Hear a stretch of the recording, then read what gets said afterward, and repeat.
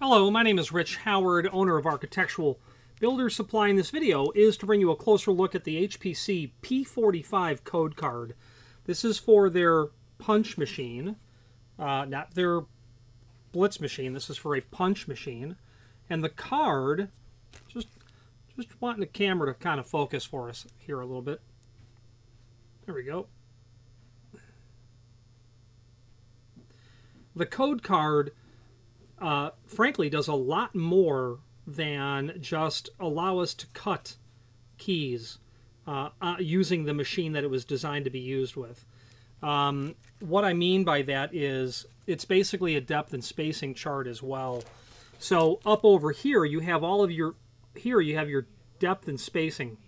So if you were to imagine in your mind's eye, if you took a just a blank, just a key blank, and you were going to have to make a blank by hand, in theory, in your mind's eye, you could imagine how you might take the right-shaped file, and if you knew the shoulder to first cut and then center to center of each cut, and you knew how deep to file it, you could make a key. In theory, you could. And in fact, locksmiths do.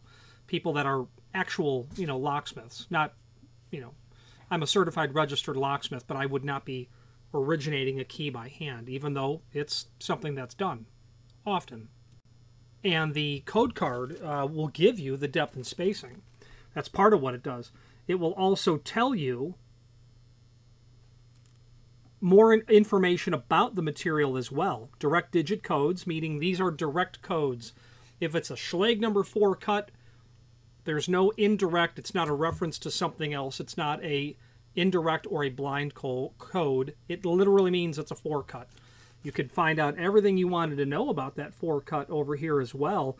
And these depths are what would be a root depth. And that root depth would be measured from the bottom of the key blank to the bottom of the cut. That's how those are measured. So you'll notice that a 6 Schlage is a longer pin than a 4 if you're looking over at the depth area here with me.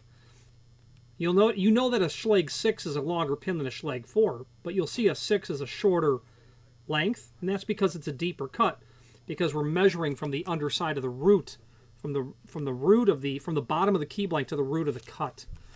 You'll get the jaw that you're supposed to use to cut this on your machine. That's on here. Tells you, again, direct digit codes, read bow to tip, more information about how to process these.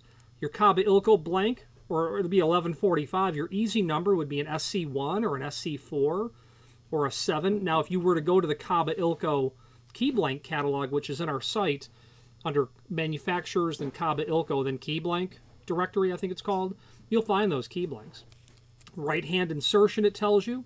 It tells you that the DSD, the depth and spacing chart, number 060, and I'm going to show you where to find that in a moment. Your safety factor is what's called MACS, M-A-C-S, your maximum adjacent cut specification. If you don't know what that means, you can have a 2 and a 9 together, but you can't have a 1 and a 9 together, because the deep 9 cut will obliterate part of the shallow 1 cut. Prog step, progression step, that means that Schlage is a 2-step system, or parity. Not to dive deep into what that means, it's just Schlage is a 2-step system, whereas System 70 by Corbin Russwin is a single-step system. Blanks should have proper back milled radius. That's a reference to right at the tip of my finger. That's the back milling on the key blank. You have to have key blanks that are manufactured with that back milled radius. Do not punch stainless key blanks, such as the original Schlage L. The Schlage L is an all-section blank for that classic obverse set of keys. And there should be 7 here. SC1, 4, 7, 8, 9, 10, 26. There are 7. Why? C, E, C, E, F, E, F, G, F, G would be the classic 7 keyways. Those are they belong in a multiplex structure. Well, on top of those 7 will sit 2 multi-section blanks. On top of all of that will sit the all-section blank, which is an L blank. Schlage makes that in stainless. Don't run that all-section blank on your HPC cut machine. You'll want to cut that not on this machine. and meaning the original Schlage is, I don't know if HPC, pardon me, I don't know if Kaba Ilko makes an all-section blank. They probably do. I don't know what it's made out of. I'd have to look in the catalog. Your code card number, P, punch machine. If this was a Blitz machine, it would start with the letter C. And you're doing Schlage standard. Just, you know, probably the most common, or second most common, along with Quickset. Tells you your depth increment, the 015, and then your space increment. So your depth is, the difference from a 1 to a 2 is 015. Then your space, center of your first cut to the center of your next cut, is 0.156. This is information. So they take information off their depth and spacing chart and they dump it on the card. You don't need that to cut this material. I mean, you need this, okay? You don't need any of this. But what makes the card great is because it gives you all this other information right at a glance. That 015 increment is why it's a two-step system.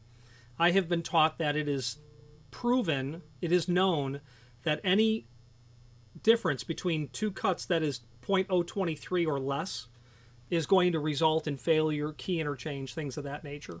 So because 015 is less than 0.023, you have to go every two cuts to make it 0.030 in Schlage. That's why it's a two-step system. So let's skip over to the screen view where we can take a look at some supporting documentation just quickly on this, on HPC. Okay, this is the item that we're looking at. Not much to see here, except that the link to the manufacturer's page. If you pull that up, you'll be able to get to the depth and spacing chart by number, which would be that 060 we mentioned earlier, or by manufacturer. So we'll just click on manufacturer, Control F or a find function on your keyboard for Schlage. Okay, and we're going to look for just Schlage standard right here. Schlage standard. It's a DSD 60 or 060.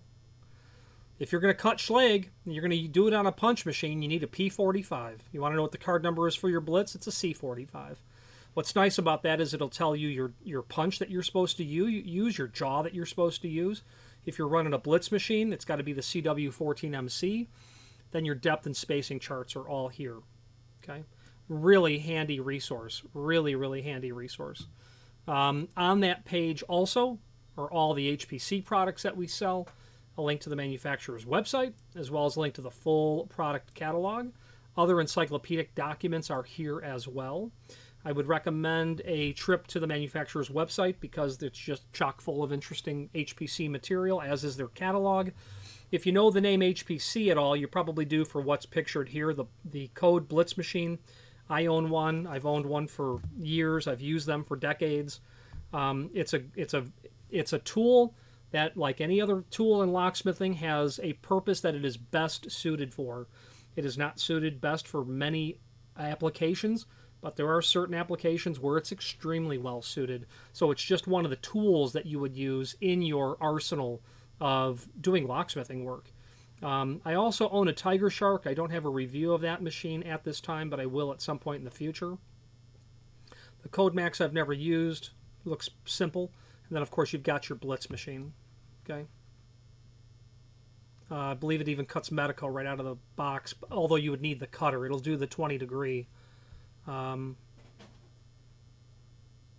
it will. It will do original Medico, obviously.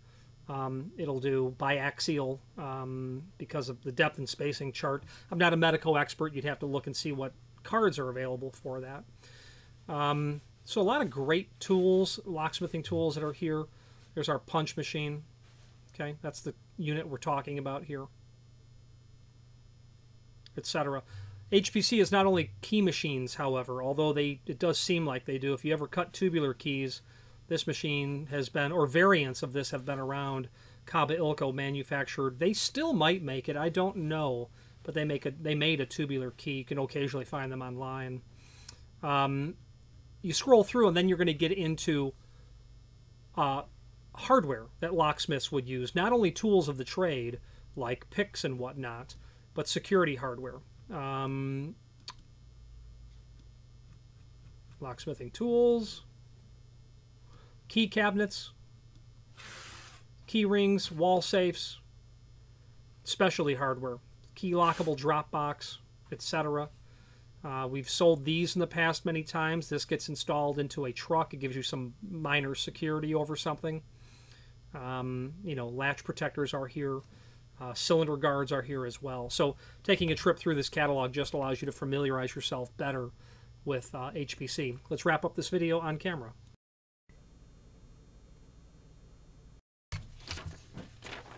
In conclusion, I hope it comes through that I'm partial to HPC. Not only do I own their tools, I sell their hardware, I'm familiar with it, but I interact with their technical support folks reasonably consistently often. And one thing I can say about them is they always respond. There's no doubt. They do a pretty decent job at responding, and I think in the locksmithing industry, where you have, I would say, a demanding client base, people that need to get the job done and done correctly. They need to be able to work with a manufacturer of the tools that they depend on, HPC or anybody else who makes locksmithing tools, for very good technical support. I have had a couple of reasonably deep conversations with someone well within HPC's technical support department and found that gentleman to be exceptionally responsive and accessible. Like, email me at any time. Here's my cell number. You know, I'm being figurative, but the world class, the best in class tech support, I think locksmith companies have to have it. There's a lot. There are a lot of options when it comes to locksmith tools. But you need to be able to get the answers from the factory at times, and they do a very good job with that. Any questions on the P45 HPC card for their punch machine for typical Schlage, or any other HPC product, please feel free to reach out to us. And thank you.